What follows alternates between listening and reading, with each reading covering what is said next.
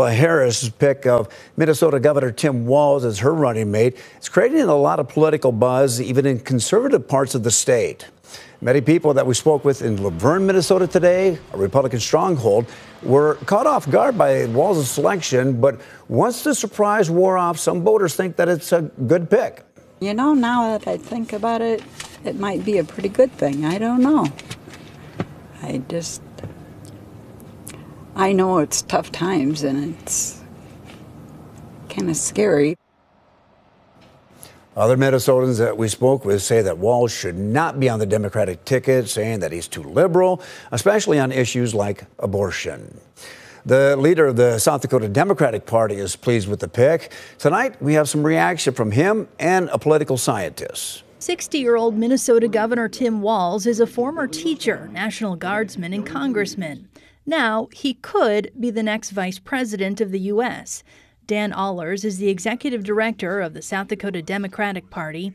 He calls the selection of Walz a great pick. I think as a Midwesterner, what's not to be excited about? He's a governor who grew up in a small rural town, shares a lot of the same values that we have. Michael Card is an emeritus professor of political science at the University of South Dakota. He thinks Walz's Midwestern roots and experience with rural issues may have helped him get selected by the Harris campaign. He's not from the West Coast. He's not going to be classified as an East Coaster, which I sort of hear vacillations about Vice President Harris as a candidate being an elitist. Does it matter who your vice presidential running mate is? It matters if they're a problem. As near as we can tell from looking at vice presidential candidates over the years, if there's an identifiable problem, they can be a problem for the campaign. They tend not to add much. Kelly Volk, KELOLAND News. And we asked Republican Governor Kristi Noem about her views on the VP selection today while she made a stop in Sturgis. He has been anti-freedom.